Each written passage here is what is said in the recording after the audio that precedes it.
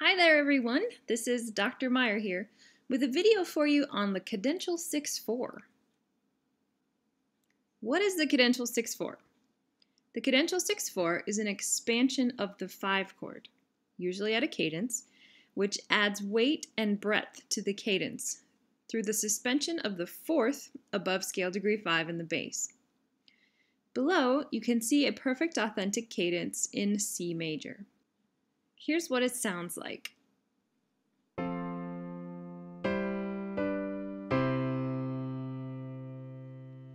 On the downbeat of beat 3, there's a chord with a 6th and a 4th above the bass. The 6th moves down by step to the 5th, and the 4th resolves to the 3rd to create a root position 5/3 chord with the bass. This whole configuration is what I mean when I say Cadential 6/4. The setup and the resolution are both important. Notice that beat 3 is spelled like a tonic triad in first inversion.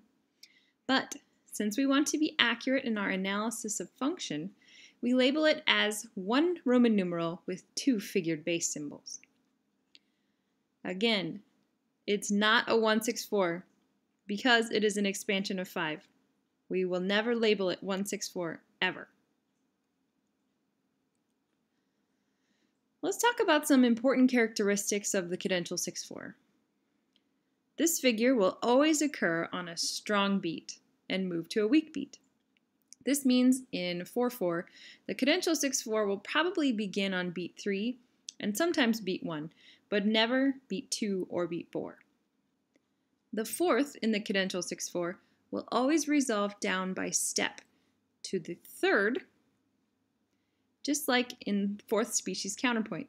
The 4th acts as a suspension, which must be treated carefully because it's a dissonance. The 6th of Cadential 6/4 does not have such strict movement criteria, and instead may move to the 5th or to the 7th of the chord.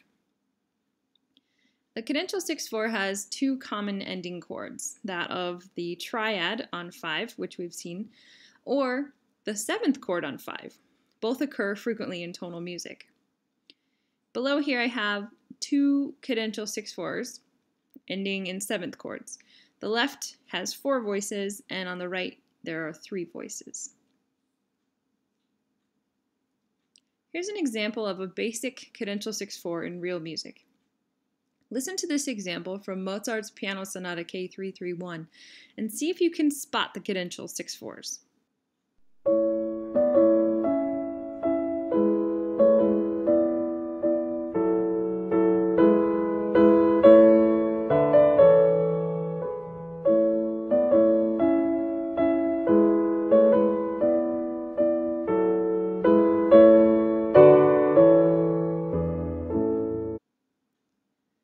The example has 2 phrases and 2 cadences, a perfect spot for a Cadential 6/4.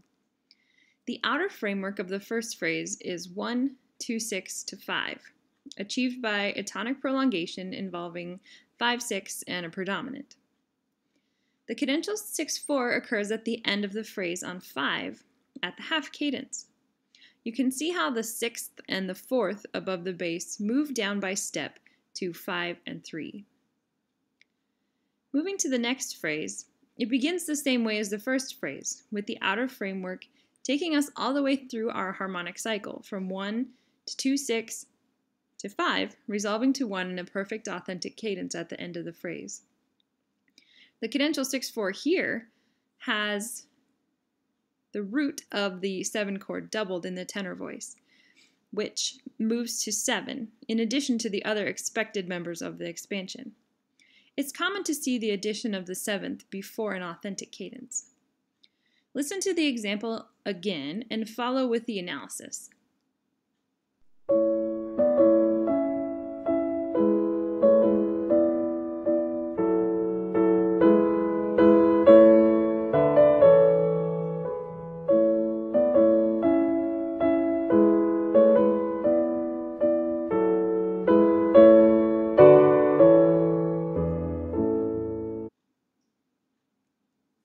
Here's an example of a less common usage of the Cadential 6/4. Listen to this Beethoven sonata and see if you can spot the figure.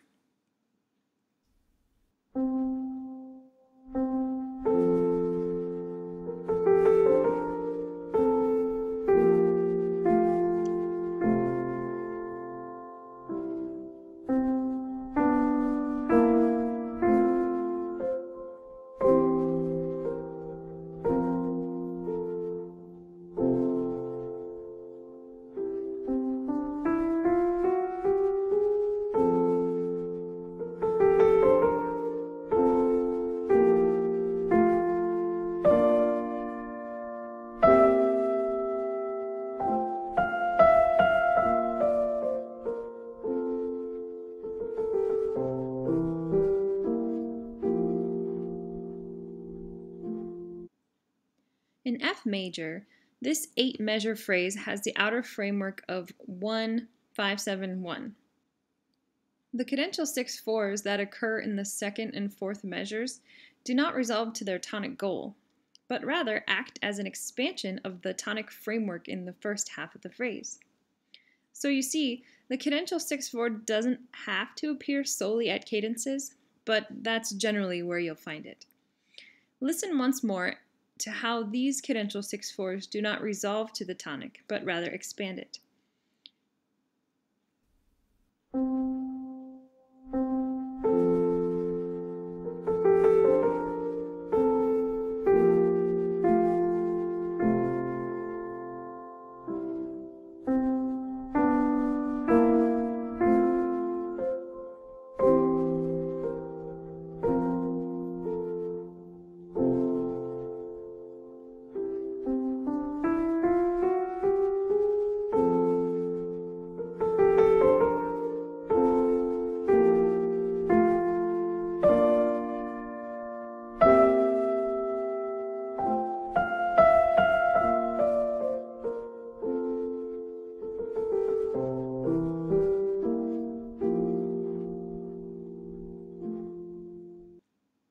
Let's see if you can construct some cadential 6/4s of your own.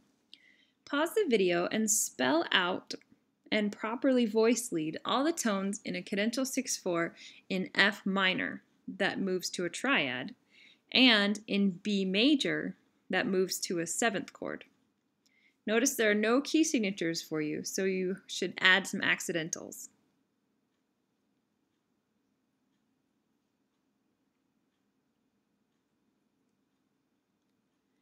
You should have something that looks similar to these. Your notes may be in different voices, but they should all be present in your answer.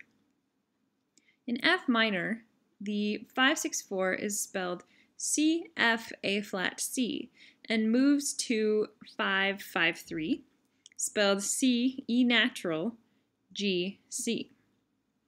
In B major, the 5/6/4 is spelled F sharp, D sharp, F sharp, B, and moves to F sharp, C sharp, E, A sharp. Make sure that all of your chords are spelled correctly and all of the voices are led correctly, especially the fourth, which must always resolve down by step. In this video, we learned that the cadential 6/4 is an embellishment of 5 that is most frequently found at the cadence. Even though the cadential 6/4 is spelled like a tonic triad, it's actually an expansion of 5 and will be labeled as such. A few characteristics of the cadential 6/4 indicate that it will always occur on a strong beat because of the suspension of the fourth. And the cadential 6/4 may move to 5 or 5/7, both of which are common. That's all for now. Thanks for watching.